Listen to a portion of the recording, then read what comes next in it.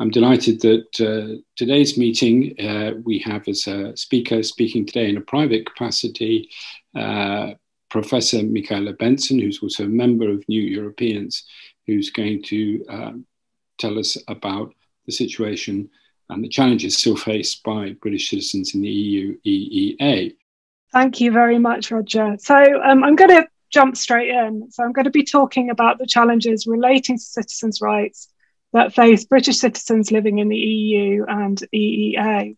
And I want to start here by echoing something that my colleague Charlotte O'Brien said in her presentation to the APPG when she was talking about the challenges facing EU citizens in the UK. She stressed that there were considerable risks ahead. And I'd like to highlight that this is also true of British citizens living in the EU and EEA, but this is multiplied by 27 member states and of course the EEA states as well. In the face of those who are saying that Brexit is done, I want to stress that this is only the beginning of things for British citizens who were living in the EU before Brexit. So why does it matter that we're looking at 27 different countries? Well, it matters because each of these countries is responsible for implementing citizens' rights provisions in relation to their resident Brits. And so they have been coming up with domestic solutions to the problem of Brexit. And more than that, this has often been devolved to a local level. So we have municipal offices in local regions and areas trying to accommodate the implementation of citizens' rights, which is fundamentally different from the way that it's been managed in the UK, I would stress, where it's been centralised through the EUSS. So what this means really in terms of thinking about the challenges is that in the case of British citizens living in the EU, it's going to be even more of a challenge to keep an eye on the challenges that people are facing going forwards. Now, before I move on to 5 headlines about the future challenges, I want to stress that the population of British citizens living in the EU is for the most part of working age and below. It's something in the region of 80% of that population.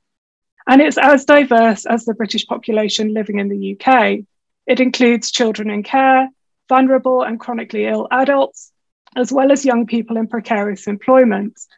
And I state this here because there is a common misconception that all Brits in the EU are retired and elderly. And this leads to a consideration of a very narrow, if nonetheless incredibly important, set of issues, which are not representative of the broader issues that are faced by that broad population. So in accounting for the challenges, my presentation is going to have to be very broad brush because, as I said, 27 states, a very diverse population. The 5 headlines that I'm going to focus on today are the implementation gap, the future shift from temporary to permanent resident status, the impact of a future lack of monitoring, democratic representation, support and advocacy for British citizens in the EU, the issues concerning British citizens who might at some British citizens who might at a future date want to return to the UK, and onward movement rights within the EU. So the first of these, the implementation gap.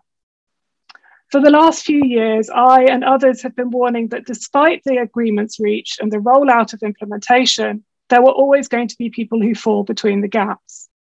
This is something that will disproportionately impact on the vulnerable within the population, but also, as we've started to hear, and we may hear shortly from Debbie and Clarissa, it also impacts on those who are extremely well integrated socially and economically in the places they live.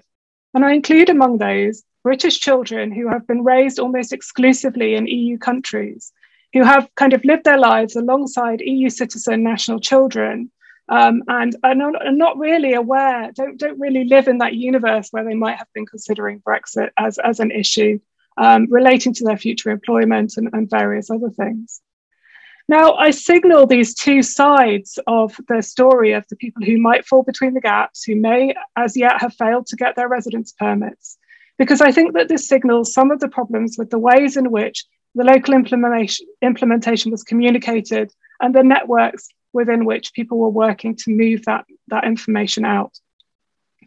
We can see, for example, when we look at the statistics about the numbers of application for new resident status, so that's the withdrawal agreement residence permits, among British citizens in the EU, included in the latest, and I would stress final report from the Specialised Joint Committee on Citizens' Rights, that we can already see there's a bit of a shortfall in terms of the estimates of British citizens living in most member states and the uptake of these applications. And it's particularly alarming when we look at those countries who chose to operate what's called a declaratory system, where people who had existing residence permits as EU citizens were required to swap those in for new statuses. To be honest, at the moment, when we're talking about an implementation gap, we don't really know how many people this might include, and it could take years and even decades to see the fallout from a change in status like this, as we saw in the case of the Windrush generation in the UK. But I think it's important that we anticipate what the potential consequences of this might be for those who are unregistered in consequence of Brexit and undocumented in their place of residence. Now, as I said, this is broad brush, and the consequences are going to vary from country to country, depending on what access to what depending on what the residence permit gives access to or not. So a very, very simple example is that in some countries, in order to access healthcare, you may need a residence permit, while in others, you might not. So you can see that in a country where you need a residence permit in order to access healthcare, that it might come to light pretty quickly that you are unregistered. Whereas in a situation where you're not required to produce such documentation, it's going to take a lot longer, and there could be potential impacts down the line. So I'm going to move over to this future shift from temporary to permanent status. We can also see from the statistics that there are a significant number of people who in the next 5 years are going to need to reapply for permanent residence.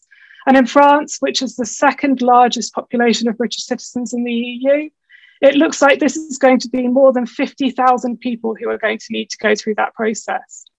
I'd stress that this transition in terms of status is another flashpoint where people could fall between the gaps, and individualized deadlines leave it up to the individual to secure their future status. So the question in my mind is, what will happen if people let these lapse? Are we going to end up with a greater number of people who are undocumented? And yet we also don't know what the process for this is going to be in each of the member states yet. That hasn't been communicated. Or what happens if people undergo changes in their lives in the meantime, from their employment status to marriage to having children? And that links to my next point. One of the successes, I don't know whether success is the right word, but what we saw over the last few years was, monitoring of what was happening, a little bit of democratic representation, some support and advocacy for British citizens living in the EU. But going forwards, the future looks a bit bleak. There is no independent monitoring authority for British citizens who live in the EU. What we're faced with is decreasing scrutiny of the implementation of their rights. There are not going to be any more joint specialised committees, and the implementation is going to be reported only annually. If we pair this with the limited democratic representation of British citizens in the EU, where they don't have democratic representation in their states of residence or at EU level, and in a lot of cases no longer in the UK because they lost their rights to vote because they've been out of the country for too long, then we can start to see that this is looking pretty bleak. The support funds that the British government rolled out have now closed. And this week saw the closure of British in Europe, the largest umbrella organisation of British citizens living in the EU, who really spearheaded the advocacy for British citizens living in the EU. So without all of this, who should British citizens in the EU turn to? And I think that's a really, really urgent question that we need to address.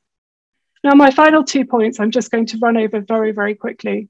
Some of the issues that British citizens returning to the UK are facing include whether in the future, after the 7-year grace period, British children will be eligible for home fees at universities.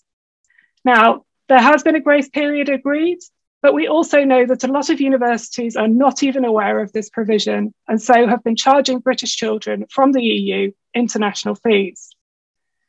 The issue of returning to the UK with non-UK spouses is something that's concerning lots of people or non-UK family members.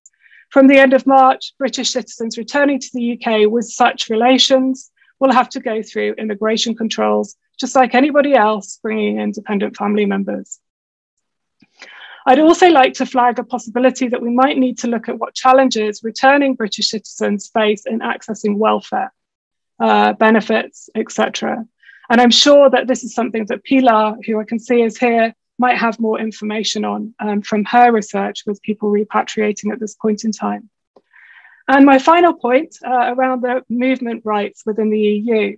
I don't know whether people are very well aware, but the rights under the withdrawal agreement only do not permit onward movement within the EU. They relate to people in their country of residence at that point in time. And as Debbie, I think, is going to discuss, that's created some problems for people who work across borders, among other things. Anyway, I'm going to hand over to Clarissa and Debbie, who are going to share a little bit with you about the human face of this.